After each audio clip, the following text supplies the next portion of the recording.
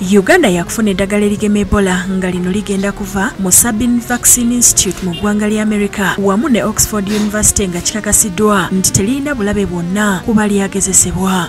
Kakati vaccines zino zagezesebwako mu phase 1, phase 2 ne bisolo ziri safe naye nga tewabangawo study nene eraga nti zinakola zitya ku preventing Ebola mu bantu. Byogedwa akulira ekitongole kya Uganda Virus Research Institute UVRI mu bufunze nga Pontiano Kaleebu bw'abadde mu kuggulawo labalatole empya ewemmensa obukadde bwa $5 ng'egenda kuyamba okunoonyereza ku ndwadde eziva mu bisolo nezikwata abantu ng'esangibwa Ntebe ku woofiisi z'ekitongole kino. Agambye nti ekitongole ky'ebyobulamu kikoze ky'amaanyi okulaba ng'eddagala erigema Ebola lireetebwa mu ggwanga. Ekirala ekikolebwa okulaba nti vaccines zino zibeera produced. Kakati doses eziriwo zibadde ntono naye era bakyayogera ne Serum Institute ne companies endala okulaba nga baleeta more doses ezeyongerako. So tukirinda essaawa yonna. Ategeezezza nti labalatore eguddwawo yaakutendeka bannasayansi nga kino kyakuyamba okumanya n'engeri ey'okutangira endwadde zino. That will focus on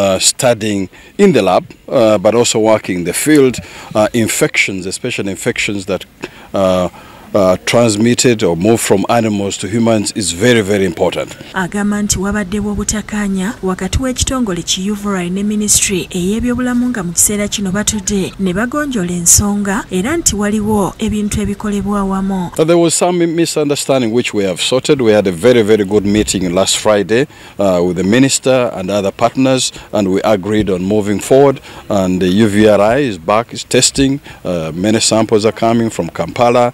There also continues to be the reference lab to support the mobile lab. Dr. Charles Olaro nga director w'ebyobujjanjabi mu ministry y'ebyobulamu alabudde ku bukulu bw'ekifo ekiguddwawo. Basically going to look at different viruses.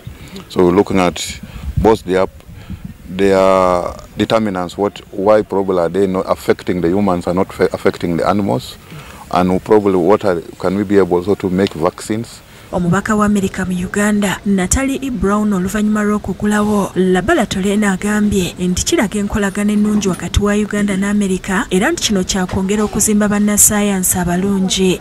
So the launch of the lab today is just another step in that partnership to strengthen collaboration in the partnership, to build capacity among Ugandan researchers and scientists as they respond to some of the endemic threats, health threats that are here in the country, and also as they contribute to regional health and security. Godfrey Sempija yakusakidde eggulire lino ku Lwabukedde TV.